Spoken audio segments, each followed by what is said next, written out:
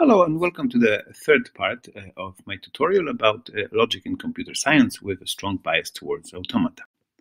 In this part, I will be talking about a variant of the model checking problem where we fix a formula and the algorithm inputs a model and tells you if the formula is true.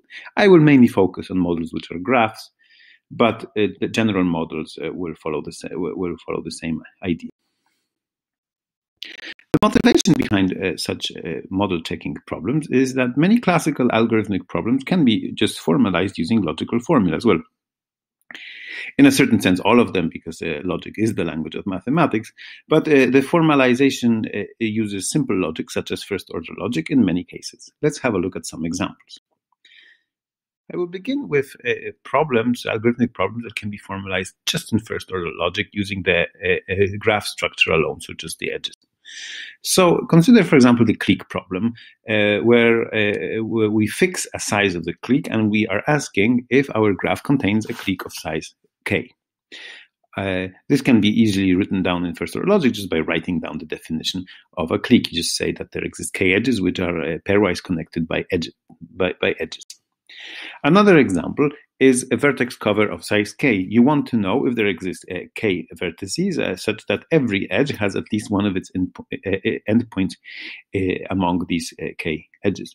So in these particular examples, I fixed k, and then for each k, I wrote a different formula. Later on, when I will move on to a more powerful logic, namely monadic second-order logic, I will be allowed to write a uniform formula which does not depend on k. But even if when the formula depends on k, there are interesting things to be said. So you could ask the following question. Maybe for every first-order sentence, there is a linear time algorithm which recognizes graphs where phi is true. Now, the linear time algorithm is supposed to be linear in the graph, but since the sentence is fixed, then the multiplicative constant in the linear time could be exponential in phi, or it could be Ackermann or something. Maybe let's just say it has to be computable. Now, there is an obvious polynomial time algorithm for every first-order sentence. You just evaluate it, so you replace quantifiers by for loops. But the number of nested for loops is the nesting of the quantifiers, and therefore the degree of the polynomial time depends on the formula phi. But the question is, can you drop this degree to, say, linear or maybe quadratic, but a degree which is independent of the formula phi, possibly at the cost of having a large multiplicative constant. Now, there are some promising examples. So if you look at vertex cover of size k, although it has, k plus 2 quantifiers, you can actually solve it in linear time without having a polynomial that loops through all possible k plus 2 tuples. And it is a classical algorithm in a field called fixed parameter tractability. I will not go over it, but the running time is exponential in the size of the hypothetical vertex cover, but it is linear in the size of the graph. And this is an example of a fixed parameter tractable algorithm where you have this parameter k. You're allowed to behave exponentially or worse in the parameter, but in the main, in the input size, which is here the graph size, you're supposed to be linear or maybe quadratic, but in a way with a polynomial that does not depend on the parameter k. So maybe our hypothetical linear time algorithm for every formula phi does exist. Well, the clique problem seems to be a hard instance. So it is in the field of fixed parameter tractability, it is conjectured that you cannot solve the clique in what is known as fixed parameter tractable time, which means there is no algorithm which runs in a time polynomial in the graph size with multiplied by some computable function of the size of the clique that you are searching for. And therefore, since a clique can be defined in first-order logic, this conjecture says that there is no would imply that there is no linear time algorithm that recognizes every first-order formula. Well, it is not the case that for every formula there is a linear time algorithm or a quadratic one, for that matter. But nonetheless, since you can express many things in first-order logic, it's interesting to search for maybe special cases where you can find linear time algorithm. Another logic that we can consider, and this is the one that has been receiving much attention in my tutorial so far, is monadic second-order logic. In monadic second-order logic, you can express obviously more problems. For example, three-colorability. So you just write out the definition of three-colorability in monadic second-order logic. You say there exist three sets of vertices. I won't write the quantifiers because I'll probably make a mistake, such that, you just write out the definition of three-colorability. So no edge has both endpoints in the same set, and every vertex belongs to some set. And therefore, you have here a sentence of monadic second-order logic, such that the graphs which satisfy it form an NP-complete set. And if you think about monadic second-order logic, then the obvious algorithm for it is in the polynomial time hierarchy. If it has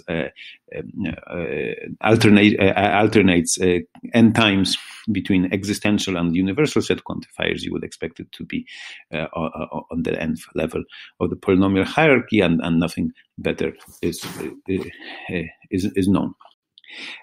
Another example is a Hamiltonian path. So you can write just again the definition of a Hamiltonian path as follows. You say there exists a set of edges. Now this is I wanted to highlight this to point to the fact that it is important how you model a graph. Here I use the model which I have used in the previous lecture, where the underlying set of the structure contains both vertices and edges, and there is an incidence relation. And if you use this model, then you are allowed to quantify over sets of edges. So you can say there exists a set of edges, F, such that every vertex is incident to exactly two edges from the set. And then you need to say that this set forms a cycle in the sense that it is connected, which you can express as follows. You say that you cannot find a proper subset, which is a loop. So for every proper subset, some vertex is incident to exactly one edge from the proper subset. So you have to cut the cycle in some place.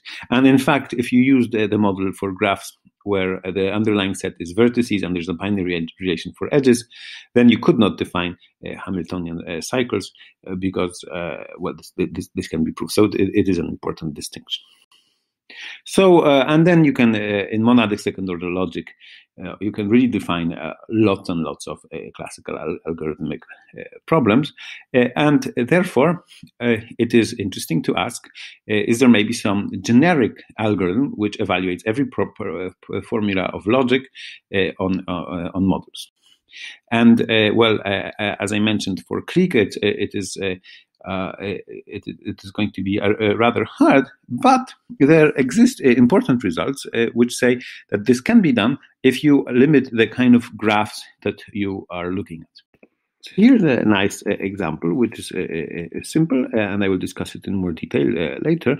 It says that you can do linear time model checking of first-order logic for graphs of bounded degree. So it says that if you fix a first-order sentence and you fix a bound on the maximal degree in a graph, having fixed those things, you input a graph and you check if the sentence is true in the graph, but assuming that the graph has the bound on the degree, then you can solve this problem in linear time.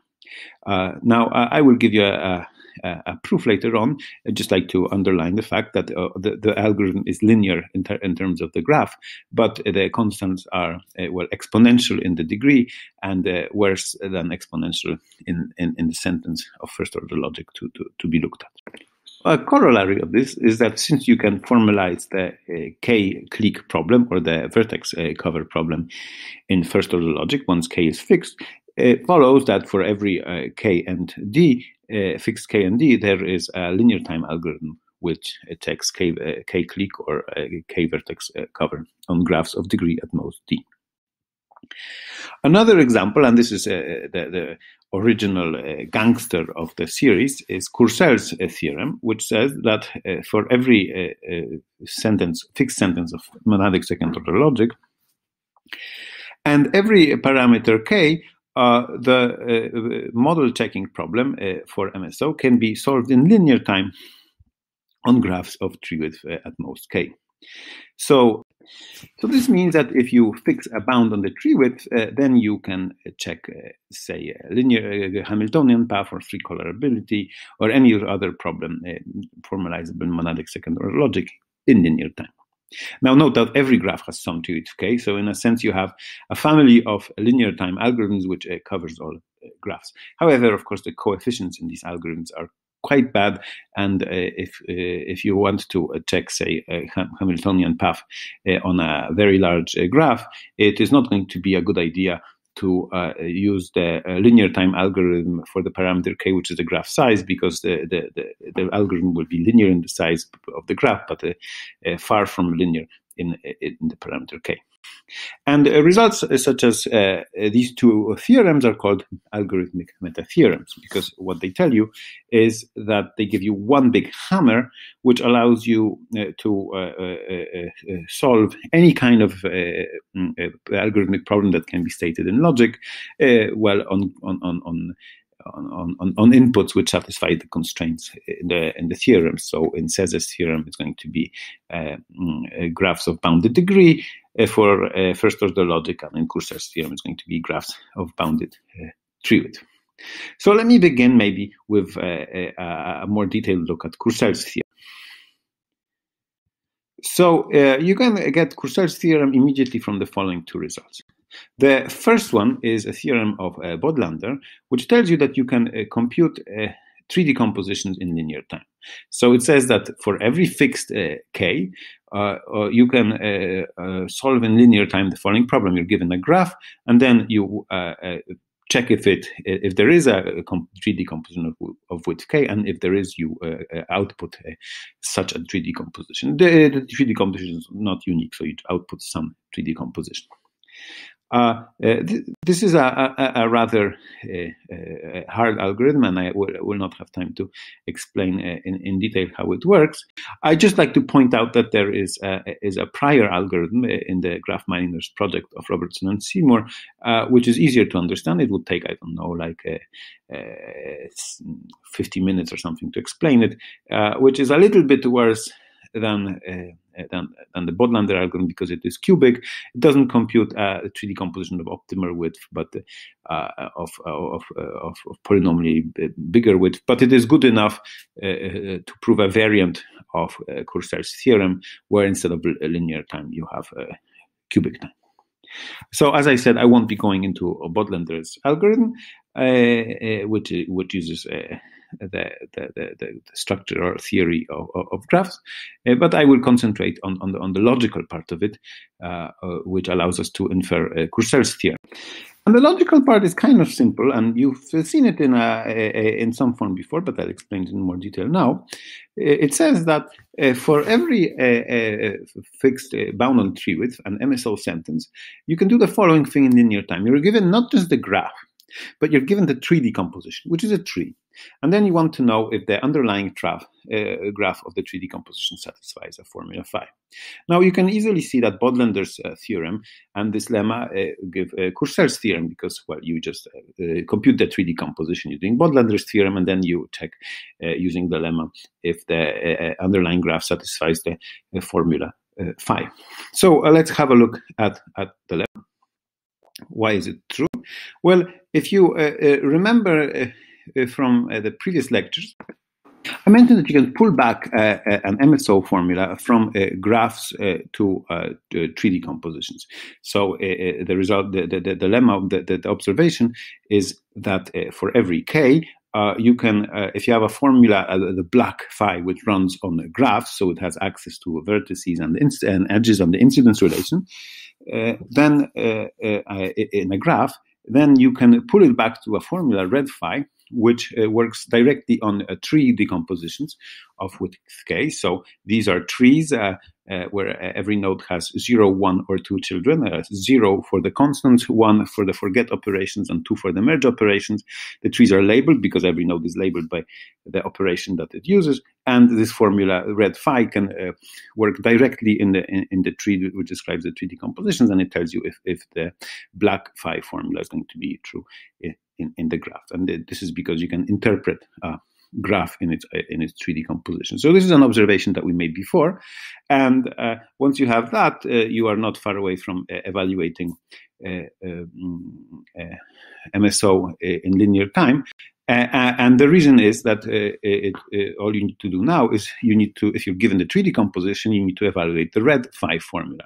And it remains to show that every fixed MSO formula on trees can be evaluated in linear time. So some function of the formula, which is going to be a tower of exponentials times the size of the tree. So if the formula is fixed, then the evaluation algorithm is linear.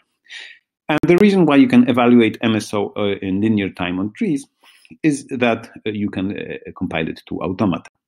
So this is an old result which goes back to Thatcher and Wright in 1968, which says that for finite trees, MSO and tree automata define the same languages. So let me maybe explain in more detail what a tree automaton is. It works as follows. So first of all, I explain what I mean by a tree in more detail. So I consider trees which are over a ranked alphabet. So that means that the input alphabet, every letter has an arity. So for example, the letter A, it has arity 2, which means every use of the letter A will have two children. The letter B has a arity 1, which means that every use of letter B will have one child. And finally, letter C has arity 0, which means it has to be a leaf. And on such trees, you can run deterministic bottom-up automata. So this is one variant of tree automata. And the way it works, it just assigns trees beginning with the leaves and progressing towards the root.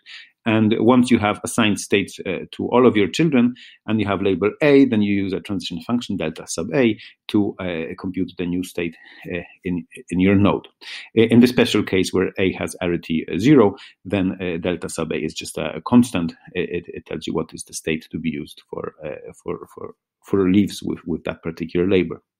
And so then you apply this transition function and you get a state in every leaf, and then you progress up the tree, and eventually you get a state in the root, and then you check if it is accepted. This is a deterministic bottom-up automaton on finite trees.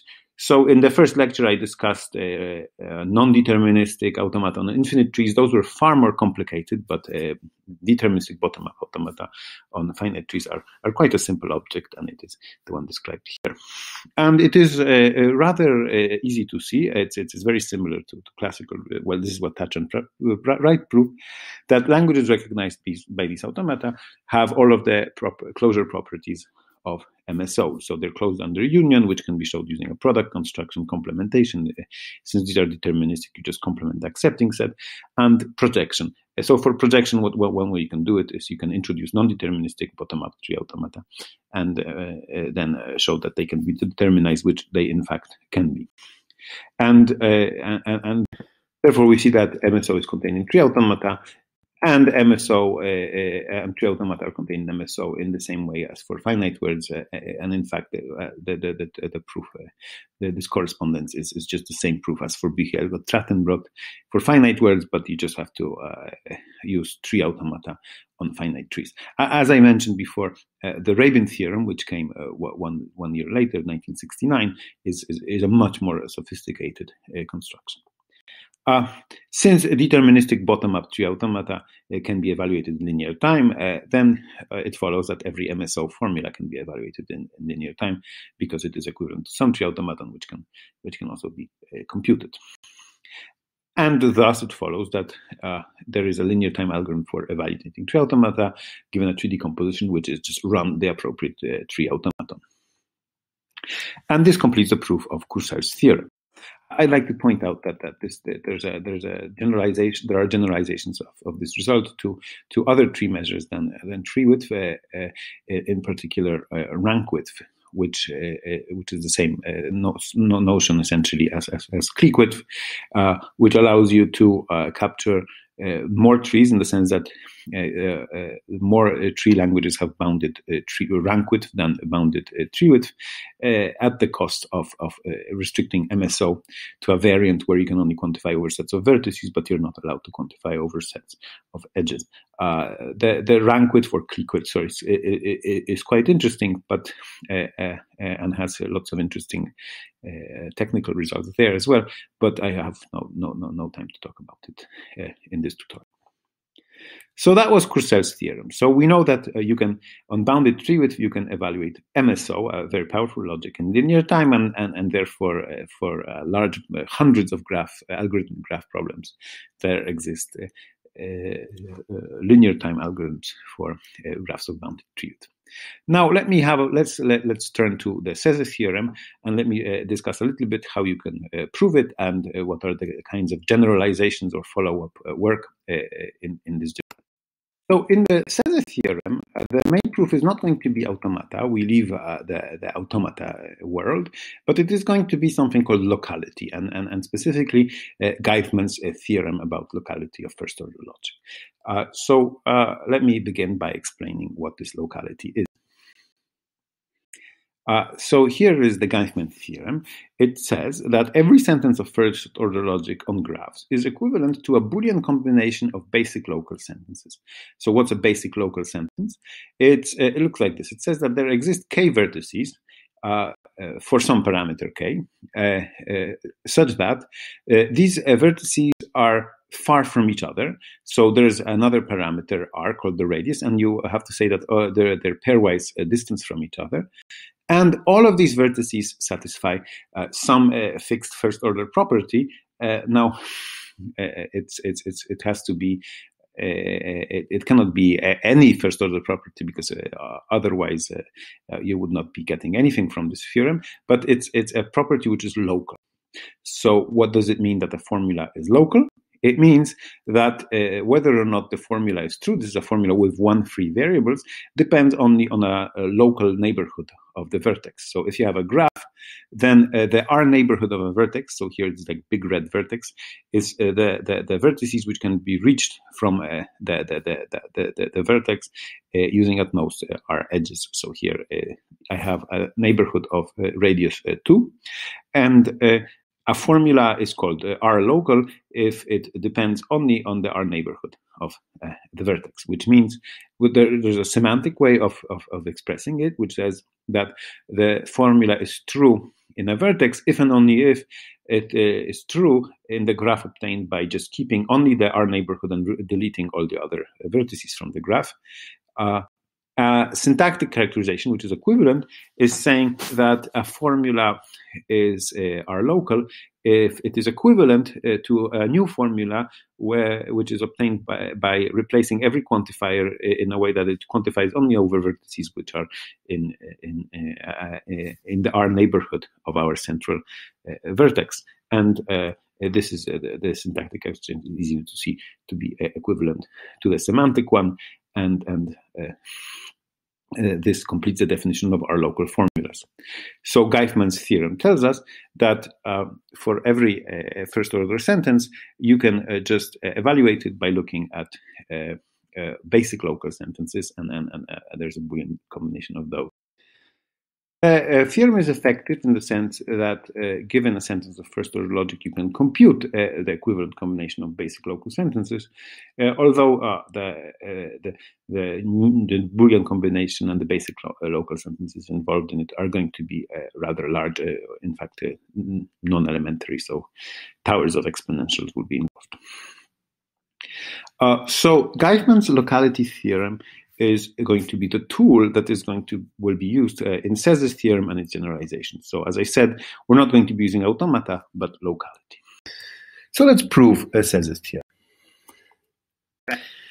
Thanks to Geithmann's theorem, it is enough to show that we can evaluate in linear time on graphs of bounded degree D sentences which result from Geithmann's theorem, so basic local sentences. Let us therefore fix a degree bound on the degree and a basic local sentence, not such as the one on the slide, and we will now give a linear time algorithm for evaluating it. Now, the main observation is that since phi of x depends only on vertices which are around x in a distance at most r, and the degree of the graph is bounded, therefore this neighborhood, our neighborhood of every vertex has constant size, and we can check if phi of x in constant time by just running the formula on a constant size neighborhood. And therefore, we can, in linear time, we can compute for every vertex whether or not it satisfies phi of x. And this will be used to satisfy the basic local sentence. It is not, however, all we need. So if k would be 1, then it would be fine. We would just search through all vertices and check if at least one satisfies phi of x. But now what we need to find is k vertices which are far from each other, and each one of them satisfies phi. So a naive algorithm would be to check, go for every k tuple, but that would have be a polynomial of degree k. This, however, can be solved in linear time, and let me explain the idea just for k equals 2. So suppose that the k is 2, so we're searching for two vertices which are far from each other, and both of them satisfy phi. As I say, the naive algorithm is quadratic. For every pair, check if they're far away. But here's how you can do it in linear time. So let's do a naive greedy algorithm first. So for every vertex, we search for the first vertex which satisfies phi of x. And let's use this as our x1. And now we have fixed x1, and then now we check for all other vertices for x2, but they have to be far away from x1. So we search for vertices x2, which are at distance greater than r from x1, and if we find one which also satisfies phi, then we're done, because we have found two vertices which both satisfy phi, and they're at distance greater than r. However, this naive greedy algorithm can give a false negative, because it could be the case that once you have fixed x1, you will not find any x2 which is far away from it and satisfy phi. But if you would have chosen a different x1, then you could have done this. So here's a picture. Suppose that our greedy algorithm searched for a vertex x1, and the first one it found was this one, the one in red. And then it searches for another vertex x2 which is far away from it and satisfies phi, but it doesn't find anything, so it says no. However, if you would have chosen different vertices, namely x1 and x2 in blue, then these are at the distance 4, and if say is r is equal to, for example, 2, then the Geifman basic local sentence is satisfied, but your algorithm would not find them because both the blue x1 and blue x2 were excluded once we have fixed the red x1. So this is an example of how you can get a false negative in the algorithm. But if you think about it, the only way you can get a false negative in the algorithm is if both the blue x1 and blue x2 are close to the red x1. So in fact, the only way you can get a false negative is that the basic local sentence is satisfied by some pair of vertices, which is at a distance at most 2r, because, well, by the triangle inequality, from blue x1 to red x1, there is distance at most r. From red x1 to blue x2, there is distance at most r. And therefore, from blue x1 to blue x2, there is distance at most 2r. And therefore, false negatives are witnessed by the fact that there are two vertices which are close to each other, and such pairs can be found in linear time in the bounded degree graphs, because you just have to inspect neighborhoods of size at most 2r, and these have constant size. This is how you solve it for k equals 2, and for k equals 3 or bigger, you use a variation of the idea. So it's a greedy algorithm augmented with inspection of larger neighborhoods than just R. But I won't give the details of that. You can either figure it out yourself or look up the paper. So this is Sez's theorem. So on graphs of bounded, for every bound on the degree, you can evaluate sentences of first order logic in linear time. although the complexity of this algorithm is, first of all, there's the cost of converting a formula to a Geisman local form, which is non-elementary, and then there's also the exponential size blow up when you look at neighborhoods of some fixed radius R. Now, César's algorithm is just one of a family of results of this type, and they go quite far, and it's a fascinating story. And let me describe to you two important ways in which César's theorem can be generalized. So one of them says that you can do what César did not only for graphs of bounded degree, but for any class of graphs which is sparse in a certain sense, which is called nowhere dense, and I will describe it in a moment. And then there is another story, which is a graph measure called twin width, which is very recent. And I'd also like to discuss that direction as well. So let me begin with nowhere dense classes. So consider any of the following graph classes. Graphs of degree at most 5. This is an example of a graph class of bounded degree. Graphs of truth at most 5. This a class of bounded truth. So by César's theorem, you can evaluate first-order logic on graphs of degree at most 5 in linear time, and by Courcelles' theorem, you can evaluate not only first-order logic, but also monadic second-order logic on graphs of truth at most 5. You can also evaluate first-order logic on planar graphs in linear time, and you can do that as well for graphs that avoid, say, the 5-click as a graph minor, and these are all later results. So for all of these classes, each of these classes, there is a linear time algorithm which inputs a graph from the class and tells you if the graph satisfies the formula phi. And as usual, the linearity is in terms of the input graph, but not in terms of the formula. And there is actually a uniform, these were all results that were proved separately, but there is a uniform explanation, which is very beautiful, and which is captured by the notion of a nowhere dense graph class. So a nowhere dense is a property of a class of graphs. So it's a third order notion because it is a set of sets of graphs.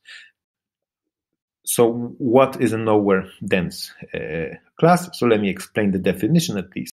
So let me define a nowhere denseness of a graph class. It's consider a radius R. It's similar to the radius in Geisman normal form, and let's define a minor relation, which is parameterized by the radius. So let's say I have a smaller graph H, and I have, say, a bigger graph G, and I say that H is R minor of the bigger graph G, if you can associate to each vertex of H a subset of vertices in G. So here H has 4 vertices, so I associated 4 subsets of vertices in the following way. First of all subsets are pairwise disjoint, and they have radius R. So it means that for each subset, you can pick a point in the subset such that all other vertices in the subset are at distance at most R from the central point. And the second property is that you can recover if you simulate the vertices of H by the corresponding subsets in G, you can recover the edges. So if you have 2 vertices in H which are connected by an edge, then the corresponding subsets are also connected by an edge. So in the example that I gave to you, you can see that in H is a clique, so every vertex is connected to each other. And if you look at the red subsets in G, they also form a clique in the sense that for every 2 red subsets, you can find an edge which has one endpoint in one of the subsets and another endpoint in the other subset. So this way, we have shown that the red subsets demonstrate the graph H as a minus, and the radius R is, well, the radius of these of all of these subsets is in this case 1, because for each of the subsets you can find a vertex such that all of the other vertices are a distance at most 1. So here we have shown that the red example graph H is a 1 minor of G, but of course you could have a 2 minor, 3 minor, and so on. So the classical notion of graph minor is just an R minor for some R, but it turns out to be quite fruitful to introduce this parameter. So here's the definition of nowhere denseness, which is due to Neschet-Schiller and Osona de Mendes. It says that a class of graphs C is nowhere dense if for every radius R, you cannot get all graphs as R minors. So as you increase the radius, you get more and more minors. And every minor in the usual graph minor sense is an R minor for some R. But what the definition says is that you will, at any finite stage of R, you will never get all graphs. So let's have a look at some examples. By the way, just to make it clear, we're talking about finite graphs here. For example, if you take a class of graphs which has bounded degree, then it is nowhere dense. And why is that? Because if you take an R minor of a graph which has degree at most D, then it's easy to see that the minor will have degree at most D to the power of R plus 1, because the vertices will be balls of radius R, and such a ball of radius R can have at most R plus 1 adjacent vertices. And therefore, when the radius R of the minor is fixed, you will only get graphs of bounded degree, and therefore you will not get, for example, large cliques. Example 2. Suppose that a class has bounded tree-width. Then it also is nowhere dense. And here the reason is as follows. It is if you take a graph of, say, of tree-width K, then it cannot have a K plus 1 clique, and also the grids are another example, but let's stay with cliques. It cannot have a K plus 1 clique as a minor for any R. So in fact, here there's a stronger property, which is that there exists a graph which cannot be obtained as a minor for all R. In other words, it's an excluded minor class, and so every excluded minor class is going to be nowhere dense. So nowhere dense graph classes include bounded tree width, they include bounded degree, they also include or bounded excluded minor classes, such as planar graphs, for example, and therefore all of the graph classes which are listed here are examples of nowhere dense classes. Now let's see how we can leverage the fact that class is nowhere dense. Well, here's an important result, which says that if a class of graphs is nowhere dense, then model checking for every fixed formula, a first-order formula, is linear time, almost linear time. So it says that if you have a nowhere dense graph class, then for every first-order sentence, the model checking problem can be solved in, well, it's not exactly linear time, but it's n to the power of 1 plus epsilon for an epsilon which can be made arbitrarily small. This is I will not have time to discuss the proof of this theorem, but I just want to mention that it uses, well, apart from the Geifman theorem, of course, it uses the theory of nowhere dense graph classes, which is very well developed initially by Neschet-Schiller and Osona de Mendes, who proved many equivalent characterizations, and one of the important notions that appears there is tree depth. So it turns out that there's a connection between nowhere denseness and tree depth, which is and tree depth is a notion that is connected. Well, it's similar to tree width, but slightly different.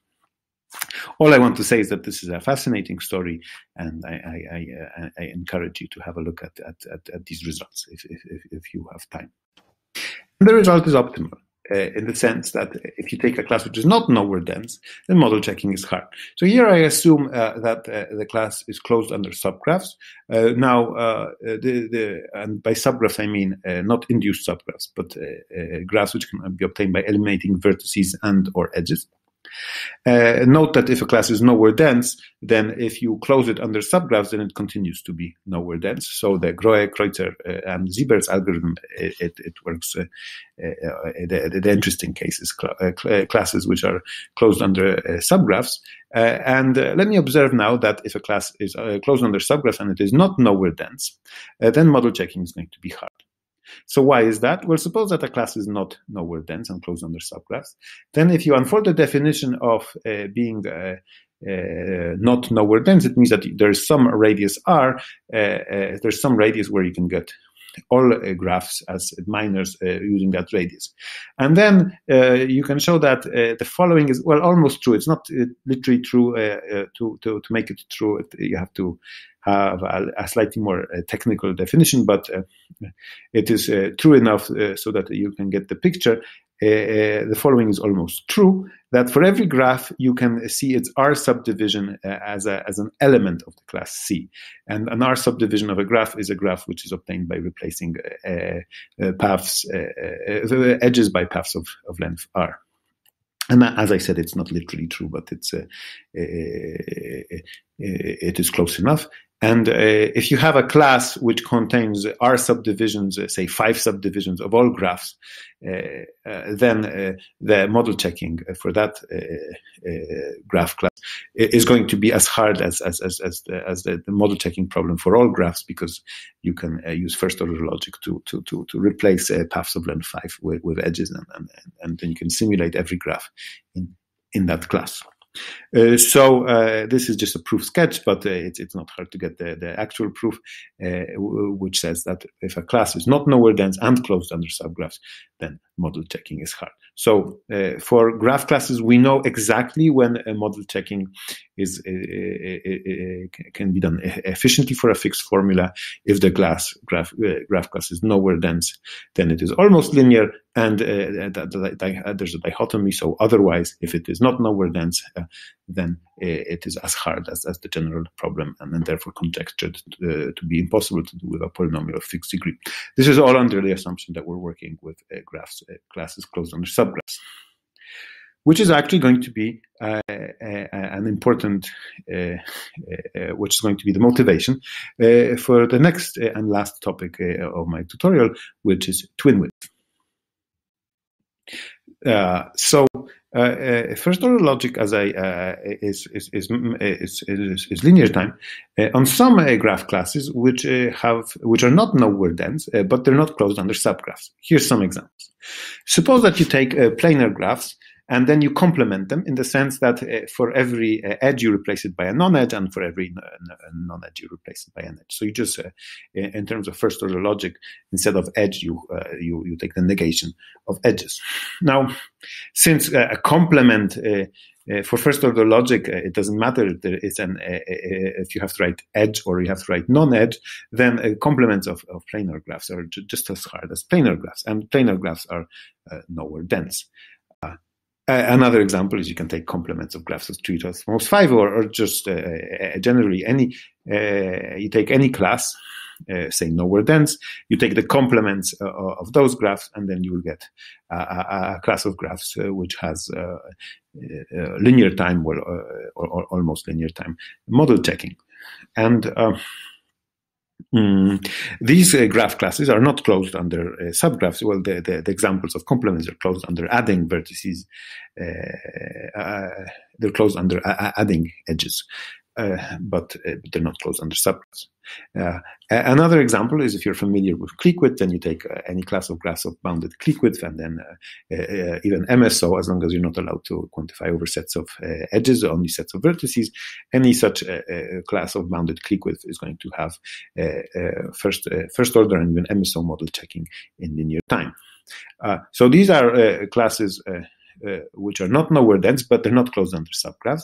And it would be nice to have a theory which explains why model checking is efficient for such graph classes. Well, the first two examples you could say is just a nowhere dense hiding behind complement, but clique width is not like that. And then you can hide the complement even further so that it's not clearly visible, and it would be nice to have a theory which explains this. And there is a recent development in graph theory and logical applications, which can be seen as giving a uniform explanation of some of these, for all of these graph classes, which is something called bounded twin width. So let me explain what this is. Consider a graph and with a partition of its vertices into some blocks. So say here we have partitioned the graph itself has 8 vertices, and we partitioned them into 3 blocks A, B, C. And I would say that 2 blocks are consistent if they are connected in the same way. So what does that mean? So for example, blocks A and B are consistent because for every vertex from A and for every vertex from B, there is an edge between them. So it doesn't matter which vertex you choose from A, which vertex you choose from B, there's always going to be an edge. And dually, blocks B and C are also consistent because there is, for every vertex pair, one from B, one from C, there is a non-edge between them. On the other hand, blocks A and C are inconsistent because sometimes there is an edge and sometimes there's not an edge. It depends on how you choose a vertex from A and how you choose a vertex from C. So this notion can be used to define twin width as follows. It's a notion which was it's a very recent notion, as you can see. A graph has a twin width k, and k is a number. It's like for tree width. If you can find a sequence of partitions on its vertices with the following property. So first of all, you start out with the trivial partition where every vertex is in its own block, and then you end up in the partition where everybody is together. And then when you go from the one partition to the next one, you just merge 2 blocks. And the most important property is that at any given moment, when you have a partition, for every block there is a constant number, well, k, blocks which are inconsistent with it. So if you look at the inconsistency graph, then it has a degree at most k. So the idea is that in the first stage, P1, it is where the blocks are trivial, then it's going to be consistent for trivial reasons, and then, but as you start merging vertices, you could create some inconsistencies as a result of that. But what you need to keep is that at any given moment there is a bounded number of inconsistencies for every block. And this is the notion of twin width. So let's have a look at some examples. First, let's look at cliques. I claim that every clique width has twin width 0. So why is that? Well, here's a clique, say a 6 clique. And let's give a twin width decomposition. It's going to be quite trivial. So I begin, as I have to, with every vertex being its own partition. And there are no inconsistencies here because, you cannot have inconsistencies if every block has size 1. But then I join the first 2 blocks. Now, since it's a clique, so every 2 subsets are going to be completely consistent, are going to be consistent, and therefore there are 0 inconsistencies here, and there, in particular, every block is inconsistent with 0 other blocks. And therefore, I can just keep on joining from left to right all the vertices, and this way I see that the clique has twin width 0. Note that, for example, I could remove, for example, one edge from the clique, and it would have a twin width 1 because there would be at most one inconsistency between blocks at every step along the way. Another observation is that if a graph has a twin width k, then if you take the complement of the graph, so you replace edges by non-edges and vice versa, then the same sequence of partitions will have the same kinds of inconsistencies, and therefore it will be also a witness for a twin width k. So it's a measure of graphs that's stable under taking complements, and as I've observed before, it's also stable under removing individual edges. By stable, I mean that it does not change too much. And what you actually can prove this is that this is stronger than clique width in the sense that having the three measures that I have discussed in this talk. Well, tree width and twin width I defined. Clique width I only mentioned in passing. They are related by implications in the sense that bounded tree width implies clique width, and the witness for the difference is say cliques, and then bounded clique width implies bounded twin width, and because you can, it's not so hard to replace a clique width decomposition if you know by a twin width decomposition of similar width. And again, the implication is strict because, for example, the class of all planar graphs has bounded twin width, namely I think 4 or 3, and planar graphs can have unboundedly high clique width. So, in this sense, twin width is a far-reaching generalization of tree width and clique width, and a new result that was proved well together with twin width says that the first-order model checking is linear time on graphs of bounded twin width. So, if you're given a graph, but importantly here, you need to be given the witness for with small twin width, so the decomposition, which is the witnessing sequence of partitions.